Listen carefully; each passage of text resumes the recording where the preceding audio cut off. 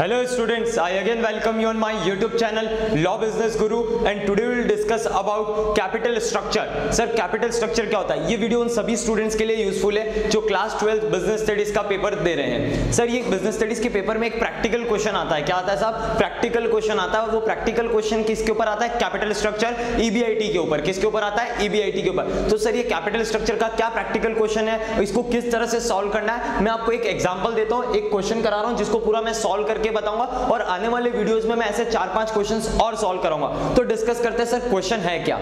Sir, Vivo limited करके एक company है. क्या है साहब? वीवो लिमिटेड करके एक कंपनी है जो मैन्युफैक्चरिंग करती है टेक्सटाइल. क्या बनाती है साहब? टेक्सटाइल. जिसकी शेयर कैपिटल है 60 लाख रुपए. कितनी कैपिटल है साहब? 60 लाख रुपए की शेयर कैपिटल है. इसका पिछले साल का ईपीएस. सर, ये ईपीएस क्या होता है? ईपीएस का मतलब अर्निंग पर शेयर. क्या होता है साहब? ईपीएस का मतलब होता है अर्निंग पर शेयर. सर, ये ईपीएस कैलकुलेट कैसे करते हैं? ईपीएस कैलकुलेट करने का एक फॉर्मूला है, earning available to equity share holder. मेरे जो इक्विटी शेयर होल्डर है उनके लिए जो भी अर्निंग अवेलेबल है divided by number of share. क्या करना है? Earning available to equity share holder divided by number of share. तो क्या आ जाएगा अपना? ईपीएस.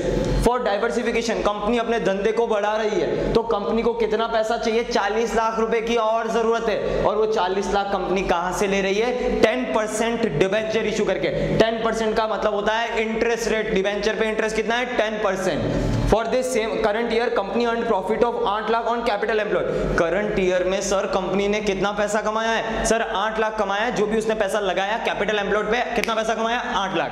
सर, इसका टैक्स कितना पे करती है? 40%. कितना पे करती है company? 40%. State whether the share holder gain और loss in respect of EPS on diversification. Show your calculations clearly. साहब, इन्होंने क्या बोला है? पिछले साल का ईपीएस दे रखा है और अब कंपनी अगर अपने धंधे को बढ़ा रही है और एडिशनल कैपिटल मार्केट से उठा रही है, यानी बोरो कर रही है जिसके ऊपर इंटरेस्ट पे करना है. अगर कंपनी अपने धंधे को बढ़ा रही है, डाइवर्सिफाई कर रही है, तो पिछले साल के मुकाबले इस साल मेरे शेयर होल्डर को, कंपनी के शेयर होल्डर को फायदा हुआ कि नुकसान ईपीएस को लेके, तो वो अपने को कैलकुलेट करना है. सर, इसको कैलकुलेट करने का बहुत सिंपल तरीका है. सबसे पहले अपने को लिखना होता है earning before interest and tax. क्या लिखना होता है? ईबीआईटी, जो अपने को हमेशा जनरली एग्जाम में क्वेश्चन में दे रखा होता है. सर, यहाँ पे ईबीआईटी कितना लग रहा है? कंपनी ने कितना पैसा कमाया है? सर, इंटरेस्ट देने से पहले, टैक्स देने से पहले कंपनी ने 8 लाख रुपए कमाए. तो सर, मेरा ईबीआईटी कितना हो गया साहब? 8 लाख रुपए हो गया. अब इसमें से मैं क्या माइनस करूंगा? इंटरेस्ट. सर, जो भी अपन ने पैसा कमाया है, कमाने के बाद अगर बाजार से अगर मैंने पैसा उठाया था, उस उठाए हुए पैसे पे मुझे क्या पे करना पड़ेगा? इंटरेस्ट. तो बताओ बाजार से कितना उठाया? सर, बाजार से कितना उठाया साहब? 40 लाख रुपए के डिबेंचर लिए थे ना, तो सर इसके ऊपर मुझे क्या पे करना पड़ेगा? इंटरेस्ट पे करना पड़ेगा. तो सर 40 लाख का 10% कितना होता है साहब? 4 लाख रुपए. कितना होता है? 4 लाख. तो कितना बचा अपने पास? 4 लाख रुपए बचा, जिसको अपन बोलते हैं अर्निंग बिफोर टैक्स. क्या बोलते हैं साहब? इंटरेस्ट पे कर दिया. अब क्या पे करना? अब क्या बचा अमाउंट? Earning before tax. इसमें से क्या माइनस करेंगे साहब? टैक्स. सर, ये टैक्स कितना दे रखा है? 40%. कर दो इसका 40% का. सर, 40% कितना हुआ? 4 लाख का 40%. सर, 1,60,000. कितना हुआ साहब? 1,60,000. तो कितना बचा? 2,40,000. कितना बचा? 2,40,000. अब सर यार 2,40,000 इसको अपन क्या बोलेंगे? Earning after tax. क्या बोलेंगे? टैक्स पे करने के बाद मेरी इतनी अर्निंग बची. बताओ इसमें प्रेफरेंस शेयर है क्या? नहीं. तो सारी की सारी अर्निंग किसके लिए? इक्विटी शेयर होल्डर्स के लिए. सारी की सारी अर्निंग किसके लिए हो गई?